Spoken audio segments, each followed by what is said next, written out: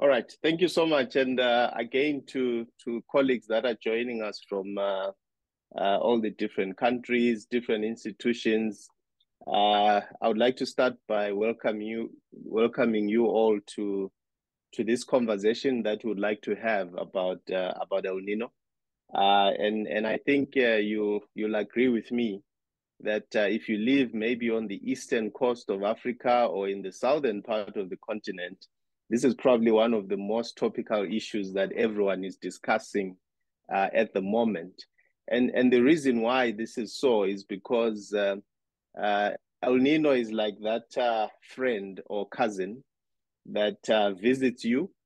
And depending on which part of the world you are in, El Nino brings a good presence or good tidings, or in some other areas, El Nino is a bad omen. And I think it's important for us, therefore, to really understand what El Nino actually brings for us, especially in the East and Southern African context. And I think for us to be able to do that, we thought it would be good to get a few experts around the table. So you'll notice that we've got, two very important colleagues. We've got our colleague, Dr. Tafadzwa Nashe Mabaudi, who is actually the research group leader at the International Water Management Institute, responsible for sustainable and resilient food systems. He's an expert in his field, and I think he's going to give us, from a scientific perspective, what it is that we can expect since we're facing an El Nino year, and in many areas we're actually in the middle of it. But I think what's also important is to understand, how do we get the correct messages to the people that need to get them? And for that, we've invited onto this panel an esteemed colleague, Dr. Isaiah Bendi. He's the CEO and president of Trickle Incorporated, which is a technology firm with operations in a number of continents, but with a strong focus on trying to be part of the solution in improving access to information for African farmers across our continent. So without much further ado, I would like us to get started, and to really maybe get started by making a point about why are we here.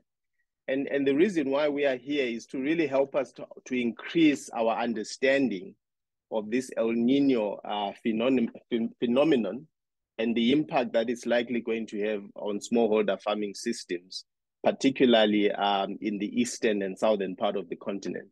And I think to say that, because they say in many languages on the African continent, there are proverbs that talk about information being power, and that he that gives you information is the person that is saving you or saving your day.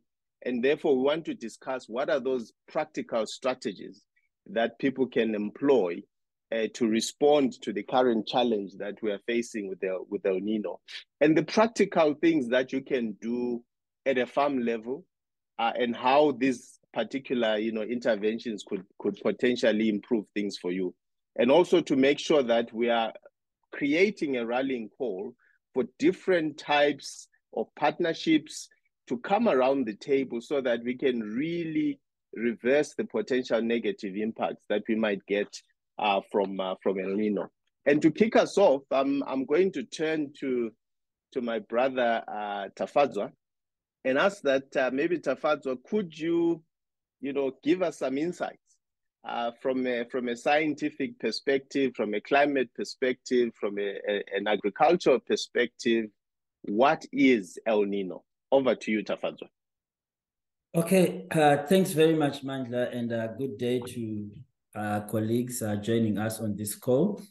I think, as you've mentioned, people talk a lot about El Nino, and El Nino is, one of two weather systems. We've got El Nino and La Nina, and these are natural weather systems that occur in the Pacific.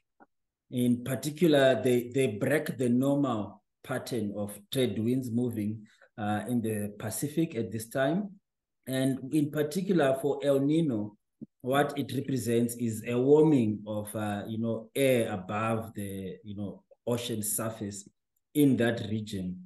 What it brings to us, especially in Southern Africa, the weather pattern, is that it's often associated with above average temperatures. So it gets warmer than usual.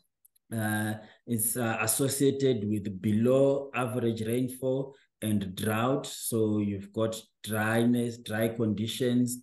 And when you combine the high temperatures and the dry conditions, it creates, an environment that is conducive for wildfires.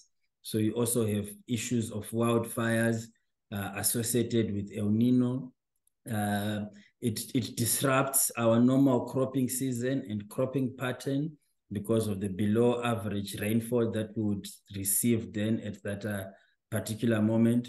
So in Southern Africa in particular, when we think El Nino, people often think about drought, that there's going to be a drought, there's going to be crop failure, there's going to be a hunger. But it's also important to understand that, no two El Nino events are the same, as is weather always. So like this year in particular, we've been talking about El Nino since the beginning of the year. People initially were forecasting a super El Nino. So far now we're talking about the impacts being more felt in the second half of the season. I had people asking me why we are experiencing a lot of rainfall in October when it should be El Nino. So no two El Ninos are the same, and how the system evolves again and impacts our weather system. It's also affected by other systems that are happening globally, over the oceans. But the important takeaway home is it is a natural weather system. The aspect where climate change comes in is that because of the natural warming or because of the human-induced warming caused by climate change, it then intensifies the effect of this natural system. So where it was already going to be hot, it gets hotter. Where we're going to experience dryness, it gets drier. So climate change then intensifies those, effects that El Nino would have naturally had. I think that's very interesting for me, Tafadzwa. I think there are a few things that stood out when you were describing this. First of all, are you saying to us that something that's happening in the Pacific, many of us have never even been close to the Pacific, something that's actually happening in the Pacific is impacting how the rain and weather patterns in our region are actually going to play? I mean, are we that vulnerable, or is this something totally new, where something happening in the Pacific is affecting our weather systems, or is this something that happens all the time? This is something that happens all the time and has been happening since forever. So it's a natural weather system. Under normal conditions, it's the weather system emanating from there and how the winds blow into the Americas, Asia, and onto the African continent that also influences our weather systems. Where El Nino and La Nina come in is they disrupt this natural weather system that is always happening and being generated from those areas. And they impact it differently, with El Nino in Southern Africa, meaning higher temperatures and below average rainfall. In other parts, El Nino brings with it higher above average rainfall. So it's experienced differently in different geographies. In our particular geography, we look for, or we experience drier conditions, drier than average conditions. That's very interesting, because I'm joining this webinar from Nairobi, and here in Kenya we are having floods in countries like in the region here, in countries like Somalia. We are hearing of floods in the neighboring countries to Kenya, and Nairobi itself has been having heavy rains for quite a while. So you're absolutely right that the El Nino experience that I'm having sitting in Nairobi is totally different from maybe what people are experiencing in Southern Africa. I guess with all the information that we have, first of all, you said we knew the El Nino was coming much early this year. Initially, we thought it would be a super El Nino. Now we think that it will maybe affect the second half of the season. What can farmers do with this information? What would you recommend farmers to do with this information, Tafazo? Okay, that's a very good question, Mandla.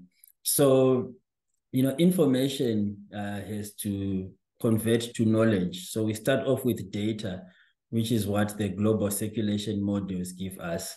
The interpretation of the data is the information that says there's an upcoming El Nino.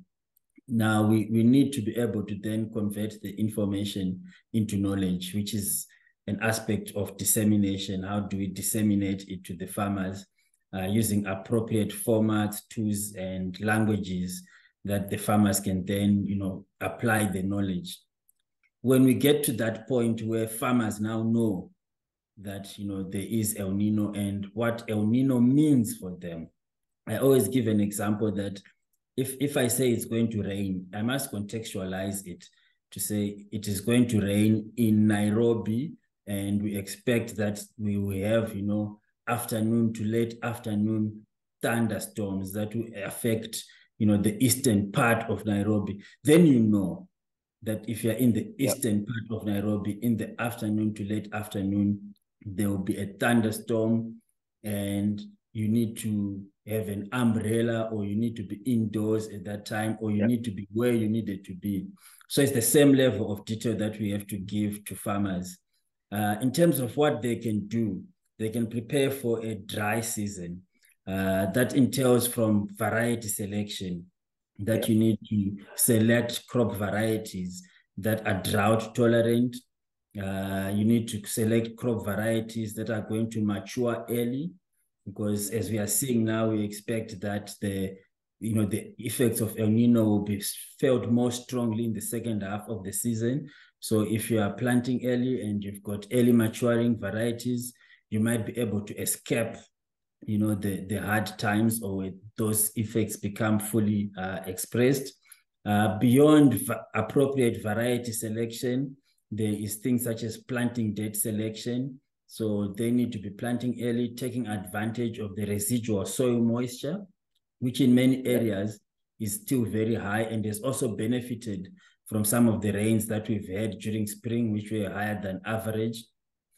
Farmers should have already, in areas that are prone to wildfires, they should have already burnt fire breaks during the fire burning season, because the risk of fire is very high during El Nino if you have got dry vegetation, strong winds, and high temperatures. So they should have already burned fire breaks to control and manage the risk of fire. They need to practice, in-field rainwater harvesting and soil water conservation, such as, planting on ridges, using furrows, potholing, the whole basket of conservation agriculture practices that are geared towards conserving and maximizing water in the field. Where the infrastructure is available for irrigation, they should prepare for supplemental irrigation, so that during the dry spells or the dry periods, they can, provide supplementary irrigation to their crops. In certain areas, it might mean, mixing the crop mix, so that if you know that like we know maize is very sensitive to drought.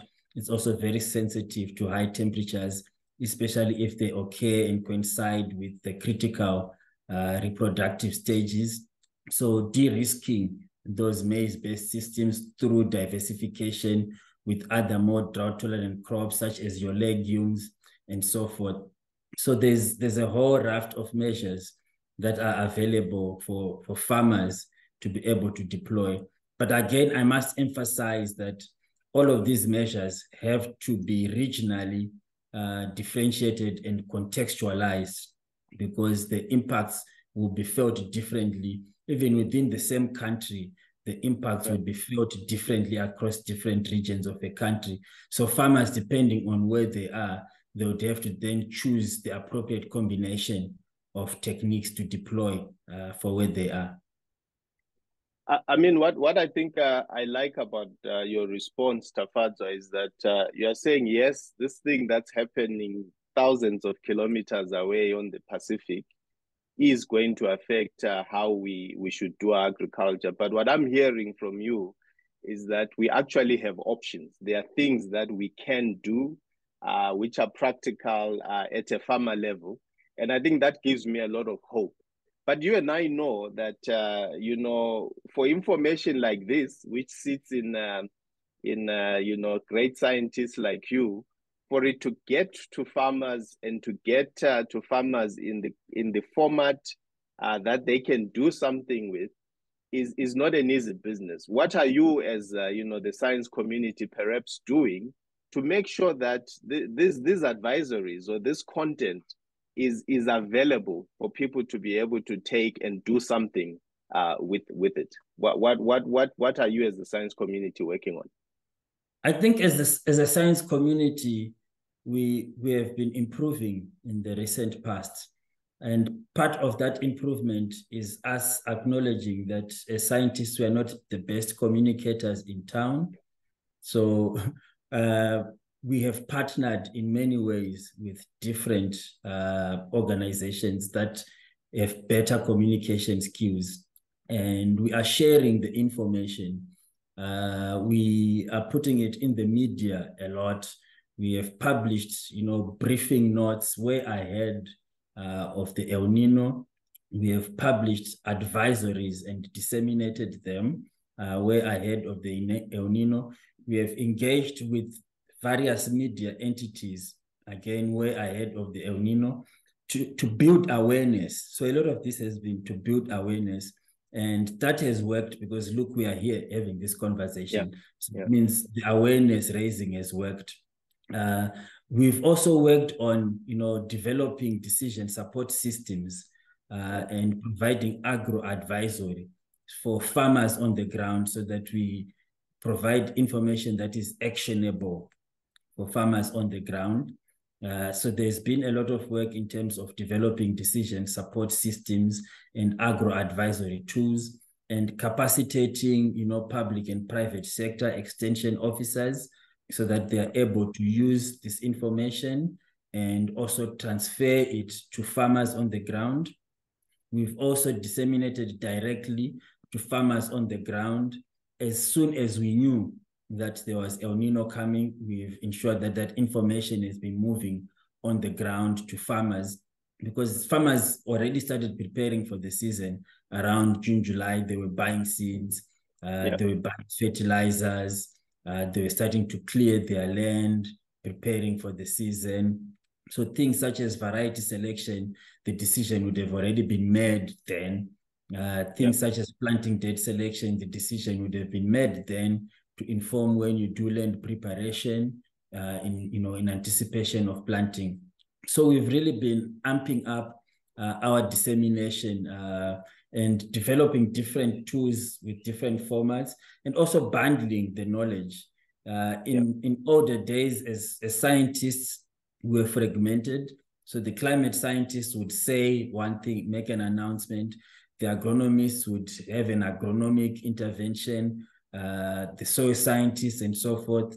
But now I think through initiatives such as Excellence in Agronomy, we are better able to synthesize and integrate knowledge across disciplines and bundle that into, you know, one product or one offering that we then deliver to the farmer, which allows a farmer to make the sort of decisions that they need to make more holistically than in dribs and drabs.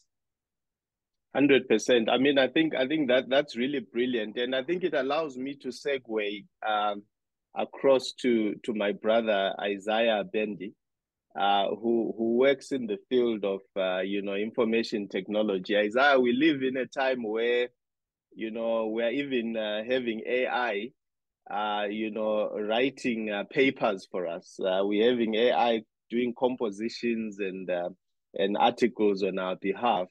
For you guys as the information technology sector, what role do you see for yourselves in this conundrum, right? Tafadzwa and the colleagues, they've gone and looked at what the science is saying. They've packaged it into messages, but like Tafadzwa says, scientists are probably not the best people to communicate this message. How do we make sure, using technology, that farmers actually access this information at the right time, with the right content, and in a format and manner that they can do something about it? Tell us a little bit about what your organization does and what you think the tech sector can contribute to this.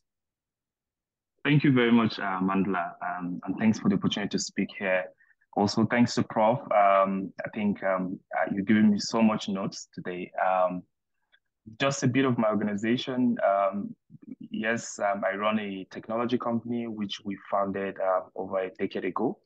But the focus of our work has been on what we call low and middle income community, using technology to basically empower this community who we believe are the primary, or should be the primary, target of every information and every impact that is available in the technology world. The world is advancing. We shouldn't leave these people behind. So our work over the past 10 years has been focused on empowering these people using technology in the area of distribution, either consumer distribution, and most importantly, the one we're excited about is in areas of education.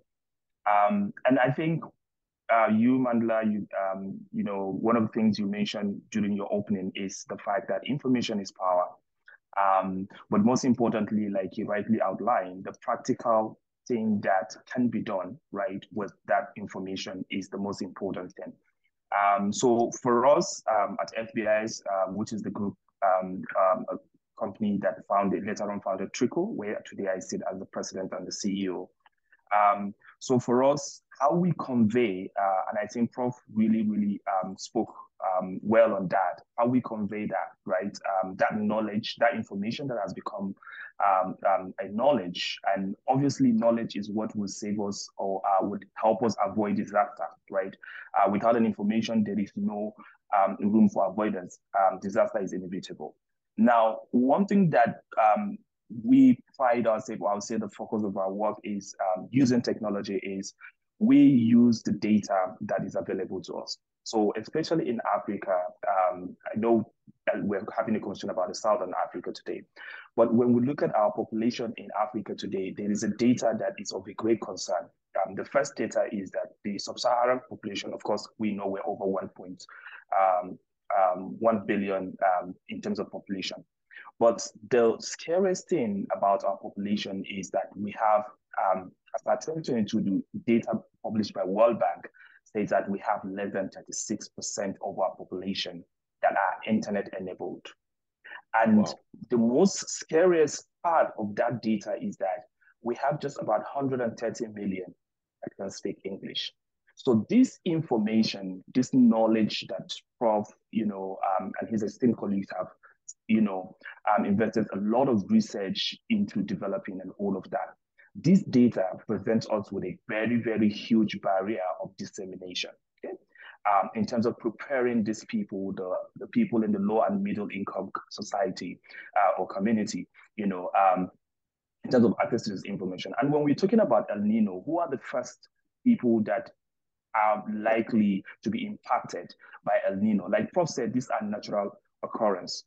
They are inevitable. They would definitely happen. But the people that this could impact the most, are we sure that the tools that we apply right now, is able to disseminate the information to them? And that's where we come in, right? Today, if we look at data in Africa, for example, using technology. So technology is here to simplify all the processes that we have in place. But let's not forget, the people that the data that I mentioned earlier, we just have less than 30% or less than 40% of our population. And this 40% that we have that are internet enabled, they are the people at the top of the pyramid, not the people at the bottom of the pyramid. So that presents us with a problem of how we disseminate this information. So we need to start looking at what are the tools that are available. So forgive me to go into the financial sector, for example, in Africa. Great data, or permit me to use Kenya as well as a use case, where we see the impact of use of the likes of technology around unstructured short code, which is USSD, right? We've seen the impact that has had on in terms of inclusion when we're talking about financial inclusion. Yeah. And the data across Africa is just massive, right? How that has helped us deepen reach to the rural areas in terms of financial inclusion. Now, data or informations or knowledge that we have today about El Nino, it's about time we start adopting those technology. And that's what our work has been about, right? Because these farmers today in Africa, we have over 500 million Africans that are connected, right, in terms of mobile device. So even though they can't afford the smart device, they are connected on mobile device. So it's about time we start taking the interactive voice response technology, the SMS technology, the USSD technology to enable these farmers. But most importantly, we have to localize this content. And I think Prof touched on that when he spoke about the contents, or I would say it varies according to regions, right? So when we are disseminating this information, we have to make it very, very dynamic in terms of considering the location or the society, the community that we're trying to disseminate this information. So what stops us from disseminating this information in Swahili? What stops us from disseminating this in Yoruba?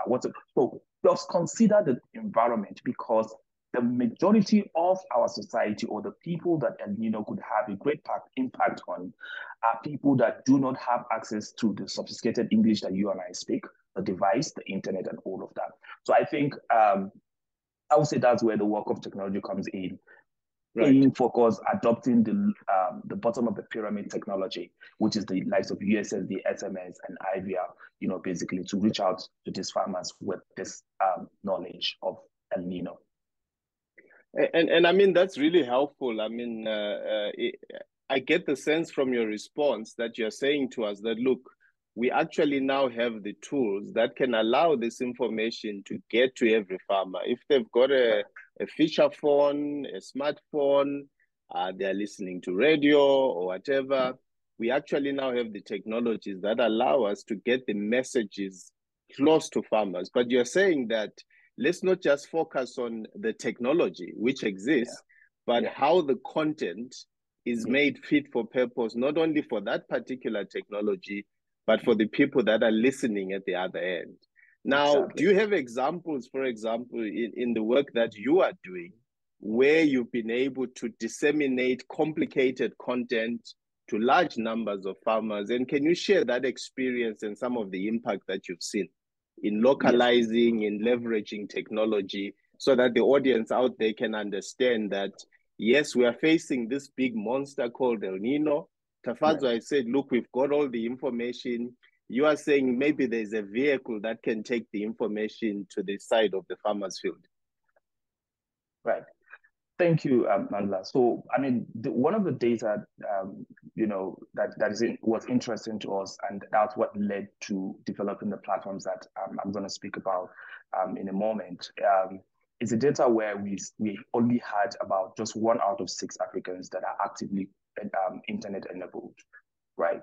So that led us to building what we call BIM City, which is a platform as a service for education. So BIM City is basically targeted at people at the lower ends of the pyramid, people who cannot afford to pay for internet subscription, who cannot afford to surf the internet, who do not even have the knowledge of how to surf the internet to start with.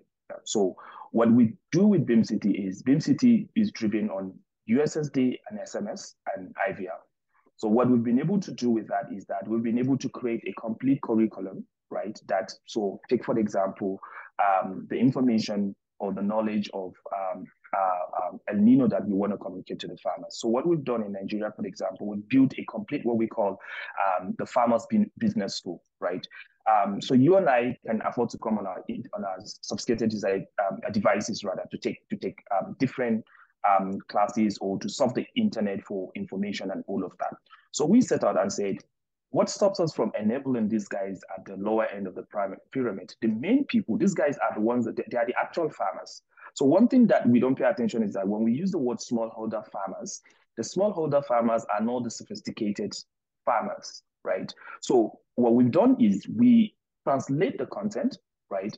The course content. So for example, best practice in rice farming. So we translated that content to all the 5 major languages in Nigeria.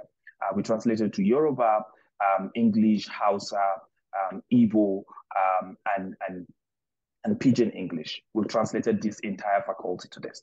Now, the interesting data that we found out there is that we discovered that most of our farmers that subscribe to this farmers business school are subscribing to the local languages, right?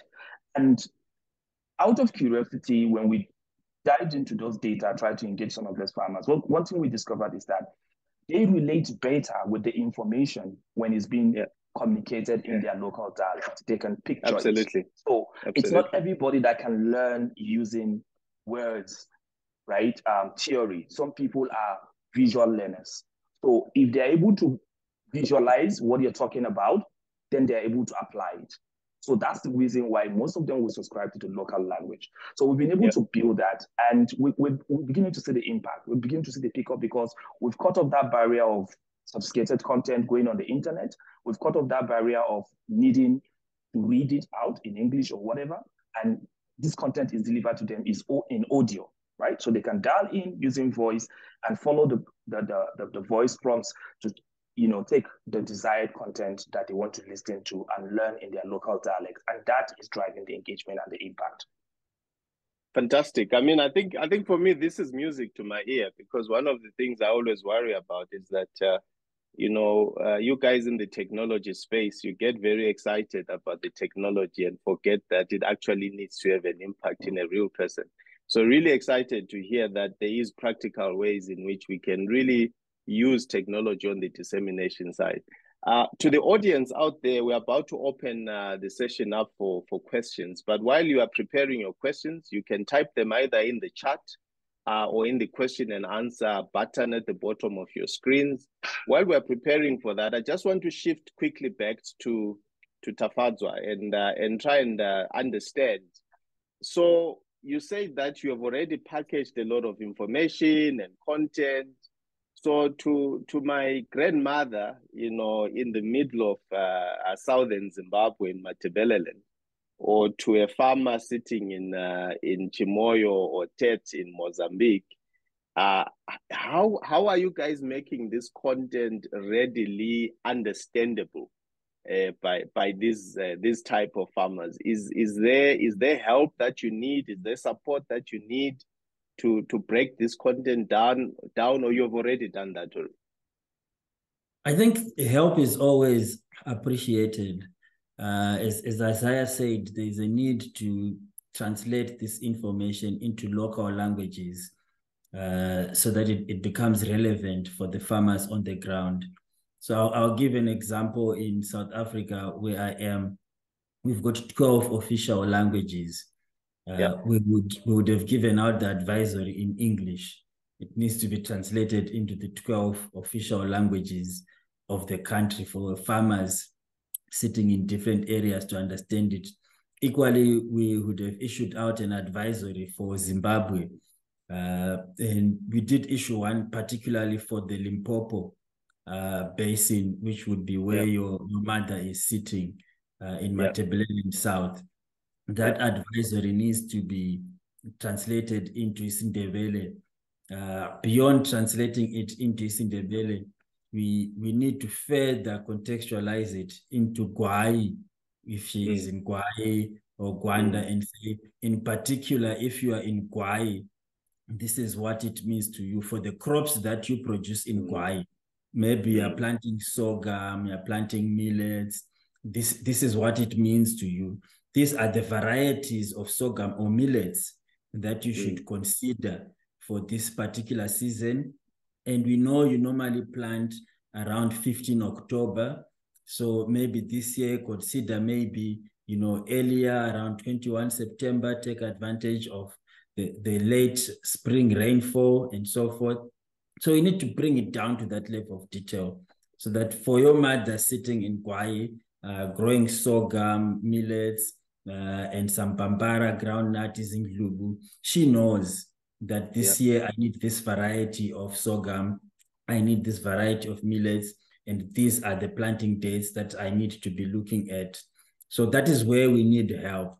And that is where, partnerships with the public and private sector become critically important in ensuring that we disseminate at that level. The seed companies have to provide the information to support variety selection. We also need to work with them to bring the seeds close to where the farmers are.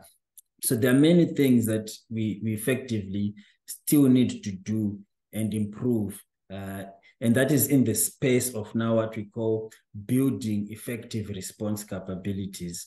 So we've done well with the modeling and forecasting of El Nino. We've done well in terms of understanding the history of El Nino, how it has affected people and how it may affect people again, and where the most vulnerable people are. We've done well in that regard. We've done well a little bit in terms of disseminating and making, noise and building awareness. We've not done extremely well in contextualizing the message and getting it to the right resolution for the farmer. We've not also done well in terms of building the capacity at the farmer level to then be able to use this information, action it appropriately, and mitigate the risk, which is why every time we have this situation, we almost always find that farmers are going to experience crop failure or yield losses or penalties. The region as a whole faces the risk of hunger. Food prices then go up, and it takes us a couple of years to recover from that. So the response capability is where we need to really work very hard at. Yeah, you're absolutely right, Tafadzwa, and I think that's a good way of putting it, that our response capability needs a lot of work. I do have a question around from one of the members of the audience who I think raises an important issue to say, for most farmers, the most reliable source of information, never mind EiA sending us interactive voice recordings, SMSs, or chatbot messages via WhatsApp or Telegram, their most reliable source of agricultural information is the local extension officer. And my question to you, Tafadzwa, is what could we do, from a policy and procedure perspective to ensure that these agro-advisories that you and I are talking about are actually used in the daily operations of the national agricultural extension systems? Because at the end of the day, no matter how ineffective we might think they might be, they are still the most reliable source of information for farmers. What can we do to make sure that domain or chef, the producer, or the lead farmer who is interacting with farmers wherever they are in Southern or Eastern Africa is got the right kind of information on a regular basis? Are we not bypassing the national systems and going to the fancy technologies EiA is talking about? I think our model has always been designed to work to support national systems, not to replace or supersede national systems.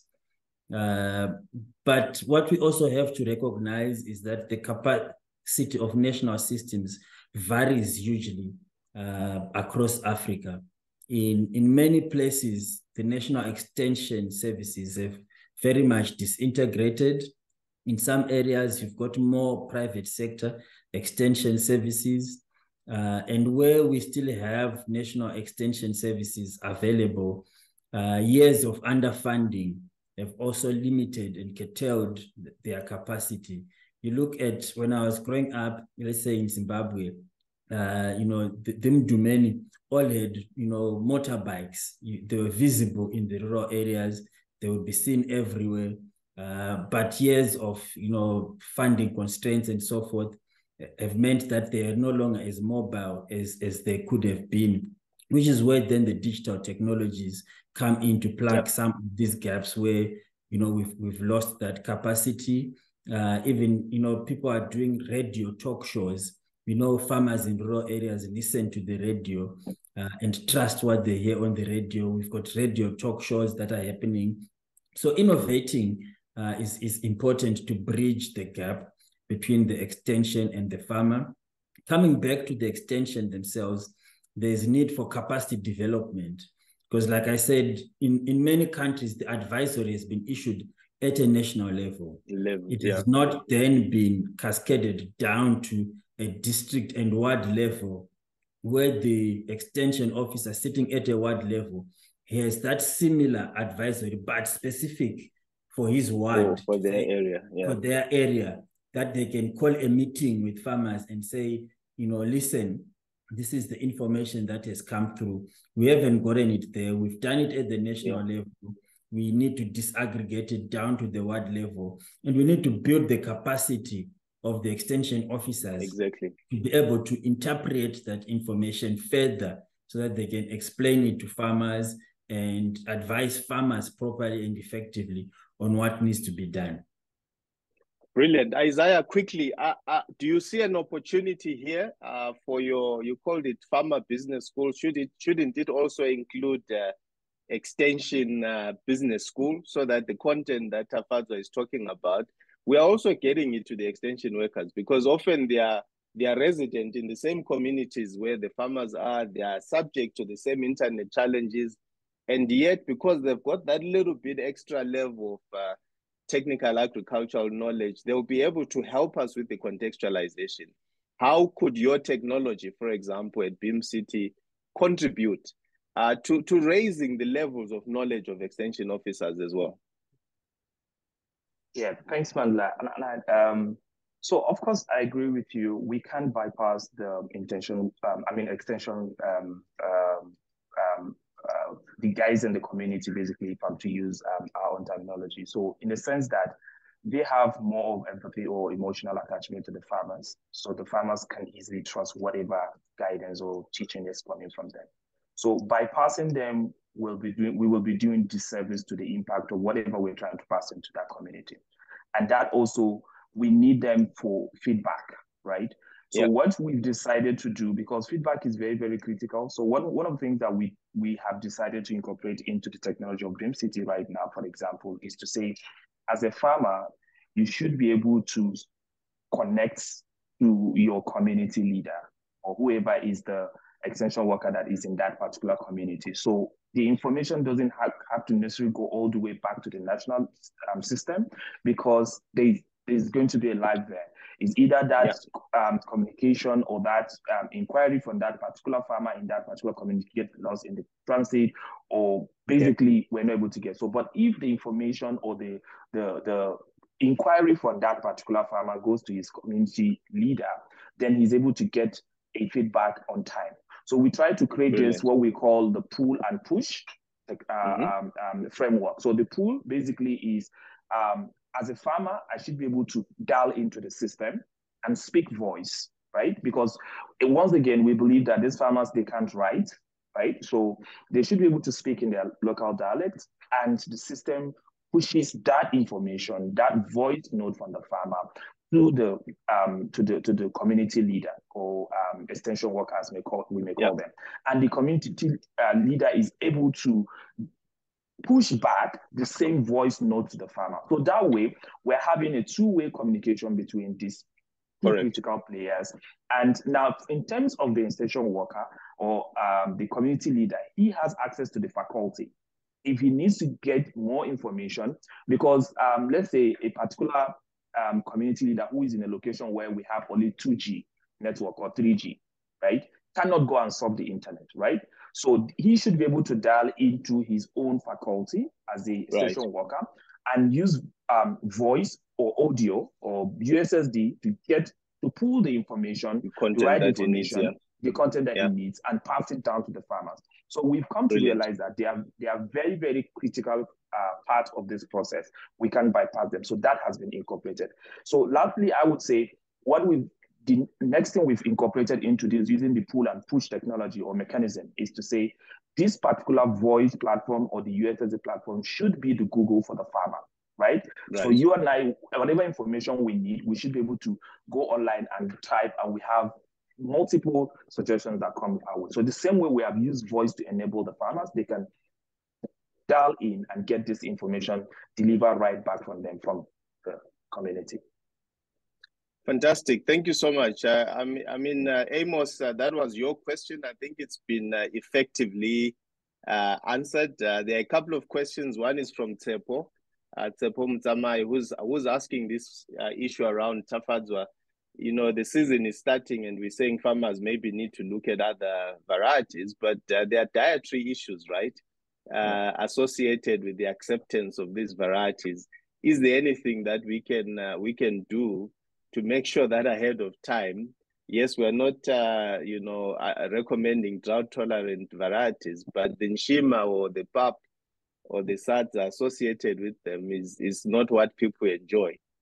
Do you have a quick answer to that before we jump on to Jonathan's question? Yes, correct. I think in many instances, we have now been able to combine advisory on crop or variety selection with nutrient-dense crops. Because we do realize that in areas or hotspots where farmers are vulnerable to things such as El Nino or weather extremes, those are also food and nutrition insecurity hotspots. So when we recommend variety selection, we are also looking at crops that offer, or that are nutrient dense. That's when I was also talking about the need to diversify by multi-cropping, incorporating things such as legumes, leafy vegetables, because there's a dietary aspect that is also, and that is always under consideration when providing agro-advisory. Brilliant, brilliant. There's a very technical question from Nurusen Said Yusuf. Nurusen is asking a question around, okay, so is it possible for yourselves as a science community to provide this gridded climate data with the advisory focus for people who are involved in the extension space to respond? That's a very technical one for you, Tafadzwa. Is it possible to get this gridded climate data with the relevant advisories, or is this something we are still working on? It's possible, and at a gridded level, it's actually easier to provide it at a gridded level because grids are actually quite huge. What is harder is providing it at a more localized level, like village or what. Right. What is lacking is partnership between national meteorological organizations and academia, the private sector, our seed companies, and so forth. Then be able to translate this information into usable and relevant formats that can then be. It's not a lack of information at appropriate scales, because we've got very good downscaling techniques to downscale the information. It's just the relevant partnerships that then, it's a value chain that has to be there to then move from the information through to knowledge, products, and through to actions. And then ensuring that, at the action level, there is effective response capabilities for people to be able to then act at the end of the day. Brilliant. So I think we could talk for the whole day about this. Nurusen, I hope your question has been answered by Tafadzwa. Please reach out to Tafadzwa after this webinar. You will be able to get the gridded content. But like he's saying, we then need to curate that and make sure that it's packaged together with the relevant information which answers the so what question. But I think as we wrap up, I would like to invite my colleague, Barbara, to come back on. Because as the Excellence in Agronomy Initiative, our mandate is to really help to assemble the best agronomy science, form partnerships with the public, private, and civil society sector to find ways of getting this agronomic advisory content into the hands of farmers, as many of them as possible. So for the El Nino challenge specifically, we have recently launched what we are calling the Grow Smart campaign. And the Grow Smart campaign is is a very focused set of very well thought out messages, which we are putting out there, which are helping farmers to understand a little bit better about how to respond. Grow Smart is an acronym. Actually, I thought it's very smart, and we're going to watch a quick video that describes what Grow Smart is all about. Let's give it a second. Barbara, you can restart it. We can't hear the audio, by the way, so maybe restart it. Hi, can you hear me? I was on mute, sorry. Okay, yeah. Okay, so okay. maybe you can start. Yeah. Hello, everyone. My name is Barbara Muzata, and I'm with the Excellence in Agronomy Initiative. I'm excited, very excited to be bringing to you Grow Smart, a campaign that has been designed to help farmers navigate the challenges faced by weather patterns caused by El Nino. We all know that farmers have many questions they ask during this period, right? And we sat down with our partners and collaborators and thought, why not give them an advisory or a support tool that can help them get the information they need to manage these challenges through this time. So we're bringing this to you. We're launching it officially today, but we're saying to our partners as well, take this challenge, become a Grow Smart champion, come with us and share information with your farmers as well. And to make sure that our collaborators come on board, we're going to nominate some of them on this video today, asking them to be a part of this campaign. And to our fellow partners, to our fellow industry colleagues, when you've been nominated, please take this challenge, take up this challenge and spread the information, make the circle bigger. So my nominee today is Ruramiso Mashumba. Ruramiso, I know you work with farmers across Africa, and my ask is take the information that we've packaged, share it with your farmers, and join the challenge. Join the Global Agronomy Village as we strive to make life better for farmers during this season.